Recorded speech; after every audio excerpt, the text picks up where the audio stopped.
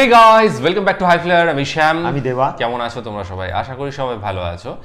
আজ আমরা একটা ওয়াজ শুনবো এবং নতুন একজনের, এবং তার নাম হলো আবরারুল আসিফ। এক মিনিট, আবরারুল হক আসিফ। তো এই ওয়াজটা যে ধরনের বা যেটা বিষয়বস্তুর উপরে হচ্ছে, সুখী মানুষ হতে গেলে কি করতে হবে। হ্যাঁ, তো আমরা একদম প্রত্যেক মানুষই সুখী হতে চাই। সুতরাং আজকের যে ওয়াজটা সেটা বেশ মূল্যবান একটা ওয়াজ। তো ডেসক্রিপশন বক্সে লিঙ্ক দিয়ে রাখবো, সেখানে গিয়ে অরিজিনাল ভিডিওটা দেখো এবং সাথে সাথে চ্যানেলটাকে লাইক শেয়ার সাবস্ক্রাইব করে দিও। সাথে সাথে আমাদের চ্যানেলটাকেও লাইক শেয়ার সাবস্ক্রাইব করে দিও। তো চলো ভিডিওটা দেখে নিই, তারপর আরও কথা হবে। আপনারা খিদির আলাইহিস সালামের নাম শুনেছেন? নাম শুনেন নাই? খিদির আলাইহিস সালাম বা খেদির অথবা খাদির, দুটো নামই সঠিক। খিদির আলাইহিস সালাম, ওনার কাছে একজন যুবক আসলো, এসে বলল, হুজুর, কয়েকটা বছর থেকে আপনাকে আমি খোঁজ করে যাচ্ছি, শহরের পরে শহর, গ্রামের পরে গ্রাম আপনাকে আমি খুঁজে বেড়াচ্ছি, কিন্তু আপনাকে আমি খুঁজেই পাচ্ছি না। খিদির আলাইহিস সালাম বললেন, তাই তুমি আমাকে খুঁজছো? কি ব্যাপার, কারণটা কি? বলল, হুজুর, আপনাকে আমি অনেক দিন ধরে খুঁজছি, শুধু একটা উদ্দেশ্য। আমার উদ্দেশ্যটা হচ্ছে এই যে আপনি আমার জন্য একটু দোয়া করবেন যে আল্লাহ যেন আমাকে পৃথিবীতে সুখী করে, পৃথিবীতে যেন কোনো আমার লাইফে টেনশন না থাকে। অর্থাৎ আমি এমন একটা জীবন চাই যে জীবনে there is no tension, there is no mental instability, there is no sadness, there is no mental depression. আমি এমন একটা লাইফ চাই যেখানে দুঃখের কোনো নিশানা থাকবে না, যেখানে অসুখের কোনো নিশানা থাকবে না। সেটা হবে সুখময় লাইফ, যে লাইফে কোনো কষ্ট নাই। খিদির আলাইহিস সালাম এবার চুপ হয়ে গেলেন। উনি বললেন, তোমার জন্য আমি এই দোয়াটা করতে পারবো না, বরং তোমাকে আমি একটা বুদ্ধি দেই। তুমি এখান থেকে বের হয়ে গিয়ে শহরের মধ্যে একটা খোঁজ লাগাও, শহরের ভিতরে খোঁজ লাগাও, শহরে সবচেয়ে সুখী কে আছে। একটা সুখী মানুষ খুঁজে বের করো, তার নাম আমাকে বলবা, আমি আল্লাহকে বলবো, আল্লাহ, এই সুখী ব্যক্তির মতো এর জীবনটা তুমি সুখী করে দাও। বের হয়ে যাও, খোঁজা ট্রাই করো। এবার ওই যুবক বের হয়ে গেল, বের হয়ে শহরের পরে শহর খুঁজতে লাগলো, সুখী মানুষ কোথায় পাওয়া যায়, সুখী মানুষের সন্ধান কোথায় পাওয়া যাবে। খুঁজতে খুঁজতে একের পরে এক মানুষ পায়, ধনী মানুষ পায়, বড়লোক পায়, ধনী পায়, সব পায়। কিন্তু গিয়ে যখন জিজ্ঞেস করে যে ভাই আপনি কি সুখী, সে বলে, ভাই আমি সুখী না, আমার লাইফে অনেক কষ্ট, অনেক দুঃখ আমার লাইফে আছে। এরকম মাসের পরে মাস সে খুঁজছে সুখী মানুষ কোথায় পাওয়া যায়, কাউকে সে পাচ্ছে না। এভাবে খুঁজতে খুঁজতে মাসখানেক পরে একটা শহরতলি এলাকায় সে গেল।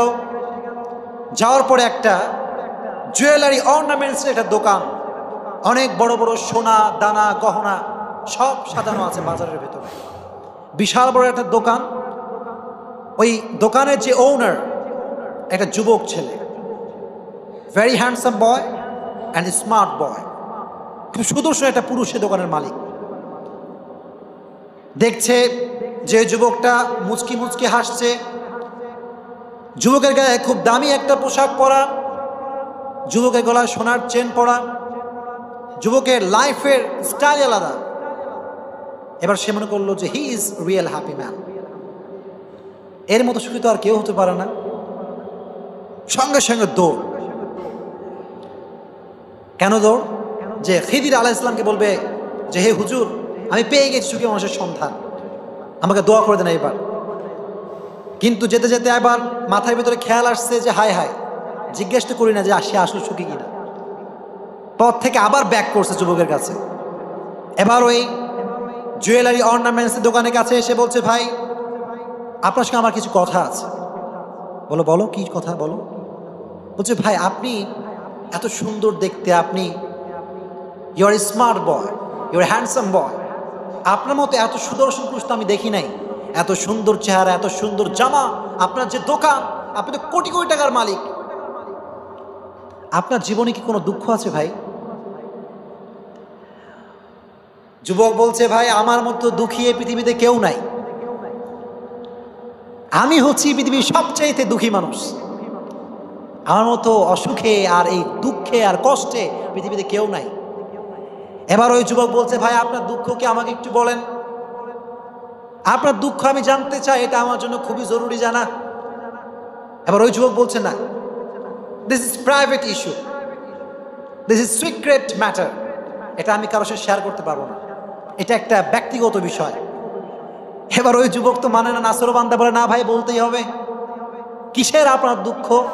এত সুন্দর আপনার জুয়েলারি অর্নামেন্টসের দোকান, কি সুন্দর আপনার চেহারা, কি সুন্দর আপনার জামা কাপড়ের স্টেটাস, আপনার dress up, get up, everything is okay, so Y are you so sad? দুঃখ কি আপনার? বুঝলাম না তো কিছু। এবার এই যুবকের পিড়াপিড়ি দেখে বলছে, তুমি শুনবা?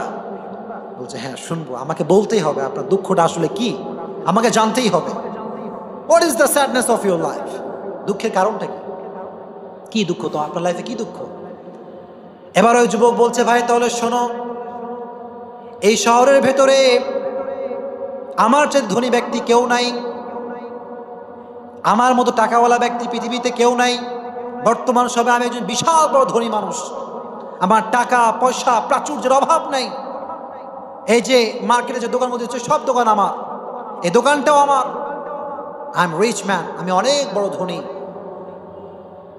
কিন্তু দুঃখের বিষয় হচ্ছে, আমি একটা সুন্দরী মেয়েকে বিয়ে করেছিলাম, অসাধারণ দেখতে আমার ওয়াইফ, এত সুন্দর, অসাধারণ, মেঘে কালো কেশ, কাজল কালো চুল, আমার ওয়াইফের দিকে তাকালে প্রাণটা জুড়িয়ে যায়, সুন্দরী, গুণবতী, রূপবতী, Ananya, সুস্নিগ্ধা, অপ্সরী, Suhasini, সুকেশিনী, সুভাসিনী, অসূর্যম্বস্যা, the most beautiful lady that I ever seen in my life.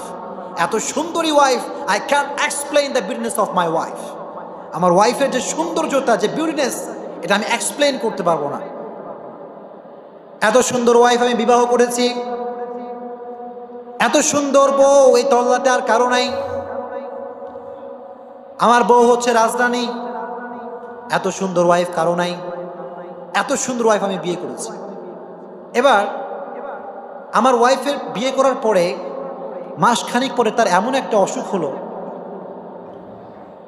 যে অসুখের কারণে আমার ওয়াইফ মৃত্যুবরণ করবে, এটা আমরা কনফার্ম হয়ে গেছি। তার ফিজিক্যাল যে কন্ডিশন, তার শারীরিক যে অবস্থা, এটা থেকে আমরা বুঝতে পেরেছি আর থাকবে না, সে মারা যাবে। এমন অবস্থায় আমি আমার ওয়াইফের পাশে বসে কাঁদছি আর বলছি, তোমাকে হারানোর পরে আমি কাউকে বিয়ে করব না, I can't Mary with anyone, আমি কাউকে বিয়ে করতেই পারি না। আমার লাইফের ফার্স্ট লাভ, আমার লাইফের প্রথম ভালোবাসা তুমি, তোমাকে ছাড়া আমি কাউকে বিয়ে করার কথা কল্পনাই করতে পারি না। এবার তার বউ বলছে, মিথ্যা কথা, ইটস ইমোশনাল ডায়ালগ, আবেগী কথা কাজ হবে না, তুমি আবেগে পড়ে বলছো আমি মারা গেলে তোমার বিয়ে করতে 1 মাস দেরি লাগবে না। এখন বউ কয় যে আমি বিশ্বাস করি না, কিন্তু স্বামী এত প্রেশার তার উপর, সে বলছে বিশ্বাস আমায় করাতেই হবে, বিশ্বাস না করলে তো হবে না। এবার সে বিশ্বাস করানোর জন্য কোনো পন্থা পাচ্ছে না, সর্বশেষ সে একটা পন্থা পেয়েছে। কয়টা পন্থা? একটা পন্থা। সে পেয়েছে কি? সে নিজে ছুরি দিয়ে নিজের যে লজ্জাস্থান, লিঙ্গ, এটা সে কেটে ফেলেছে। বুঝতে পেরেছেন? কেটে তার ওয়াইফের সামনে নিয়ে আসছে, এসে বলছে, দেখো আমার যে পুরুষাঙ্গ, যার মাধ্যমে আমি একটা মেয়েকে বিয়ে করতে পারবো, এই শক্তির সর্বোচ্চটুকু তোমার জন্য বিলিয়ে দিলাম, because I really love you and I can't Mary without you.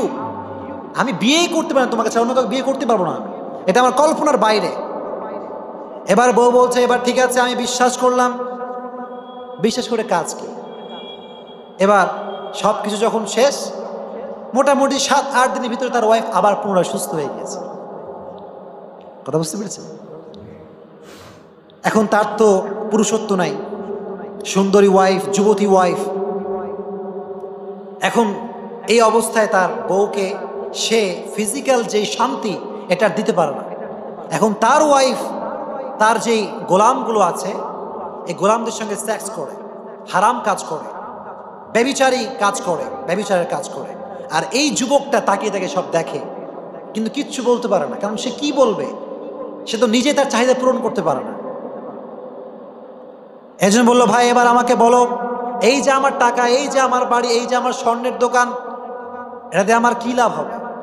আমার ওয়াইফ আমার সামনে অন্যের সঙ্গে হারাম কাজ করছে, আর আমি তাকে থেকে দেখছি, কিছু বলতে পারছি না। সো আমার চাইতে দুঃখী পৃথিবীতে আর কেউ হতে পারে? এবার ওই যুবক আবার খিদির আলাইহিস সালামের কাছে ব্যাক করলো, বলল, হুজুর, আই ওয়াজ রং, আমি ভুল ছিলাম। পৃথিবীতে আসলে কেউ সুখী নয়, পৃথিবীতে আসলে কেউ কি নাই, সুখী নয়। The happiness of hair after life, it's a real happiness. পরকালের জীবনের মতো সুখী আর হতে পারে?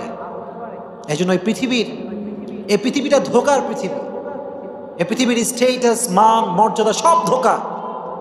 মানুষ আপনাকে বাহ বাহ দেয়, এটাও ধোকা।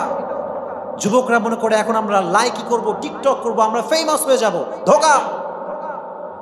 যুবকরা মনে করে এখন মডেল করব, স্টাইলিং করে চুল কাটবো, জিন্সের প্যান্ট, শার্ট, টি শার্ট, একটা মডেলিং স্টাইলিশ ওয়াচ পরবো, একটা বাইক কিনবো, ক্যামেরা কিনবো, সফল আমি, না, ধোকা। ডাক্তার হলেই সফল, না, ধোকা। ইঞ্জিনিয়ার হলেই সফল হয়ে যাব, ধোকা। Everything in this world is like a Miraj.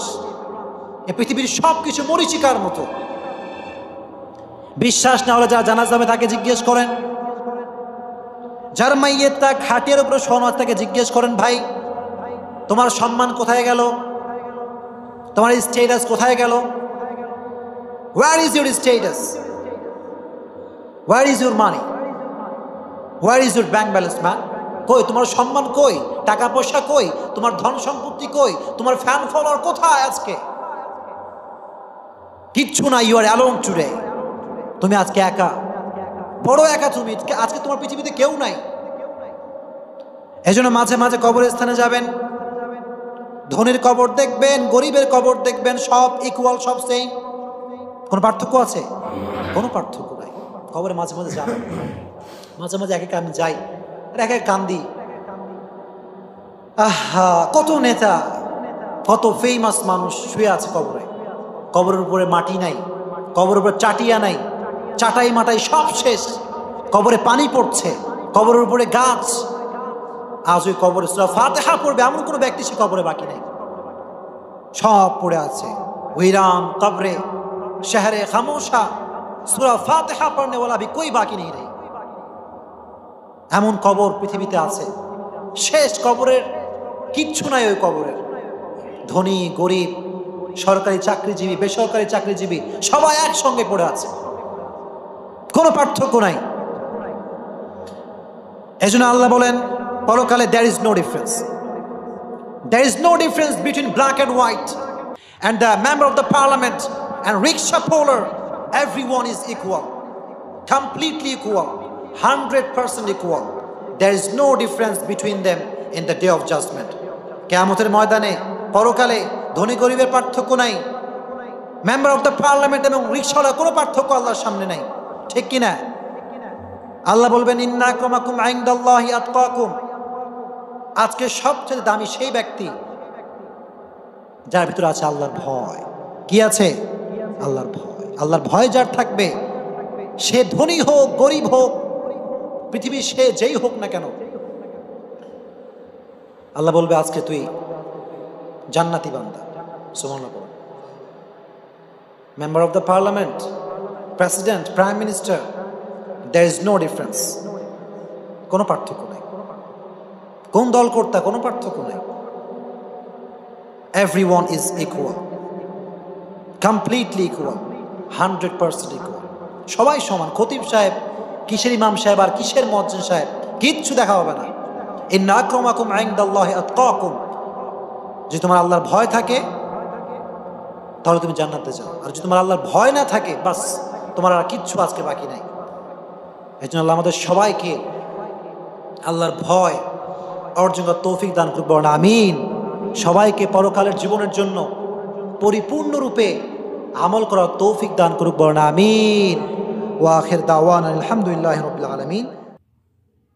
Abrarul Asif সাহেবের যে ওয়াজটা আজকে শুনলাম, মানে সুখী হতে গেলে কি করতে হবে, অ্যাকচুয়ালি সুখী হতে গেলে কি করতে হবে এটা বলা হয়নি, এটা বলা হয়েছে যে সুখী হওয়ার কোনো মাধ্যম নেই, মানে অ্যাকচুয়ালি কেউ সুখী, সুখটা আপেক্ষিক, ঠিক আছে, মানে একজনের ইয়েতে আরেকজন কতটা সুখী সেইটাই দেখা হয় আমাদের সমাজে। দেখা গেল যে আমি একজনকে দেখছি যে সে খুব সুখী, সুতরাং আমি যদি ওই রকম হতে পারতাম তাহলে আমিও ভীষণ সুখী হতাম। সুখীর আরেক নাম সন্তুষ্ট হওয়া দরকার, সন্তুষ্টিটা সবচেয়ে বেশি দরকার, ঠিক আছে, সে সুখী একদম, সে তার কাছে যতটুকুই থাক সে যদি তাতেই সন্তুষ্ট হয় সবচেয়ে সুখী সেই, এবং তার উপর দিয়ে সুখী কেউ নয়। অনেক রয়েছে, অনেক সাধু সন্ন্যাসী রয়েছে বা যারা রয়েছেন এই ধরনের মানুষজন, তারা ভিতর থেকে সুখী, ঠিক আছে, তাদের হয়তো বা দেখানোর কিছু নেই, অনেক কিছু সম্পত্তি বিষয় সেগুলো নেই, কিন্তু তারা ভিতর থেকে হ্যাপি।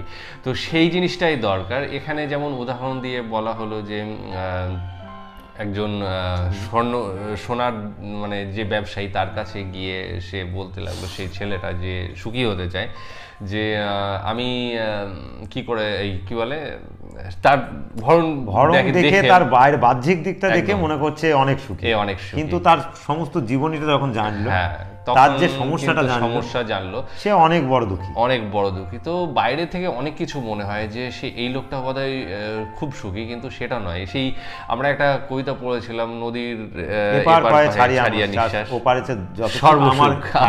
আমার বিশ্বাস, কিন্তু সেই ওই পারও কিন্তু সেটাই কি ভাবছে, ঠিক আছে। তো এই যে ব্যাপারটা সবটাই আপেক্ষিক, এবং সুখ বলে মানে শান্তি রয়েছে, শান্তিটা রয়েছে, আমি বলবো শান্তিটা নাই, সুখ বলে কিছু হয় না, সুখটা সুখ তুই যত বাড়াবি তত বাড়বে, একদম তাই, মানে তুই যতই ধরার চেষ্টা কর না কেন তুই পাবে না। তুই এত দূর গেলে আমি সুখী হব, তুই অত দূর যা, তারপরে দেখবি না এটা তো আমি সুখী না, এর থেকেও বেশি কিছু পেলে তবে আলেয়া, একদম আলেয়া, হ্যাঁ, যাকে ধরা খুব মুশকিল। না, সুখী সেই যে নিজে নিজে সন্তুষ্ট, যে যার সন্তুষ্টি, একদম এইটাই সুখ।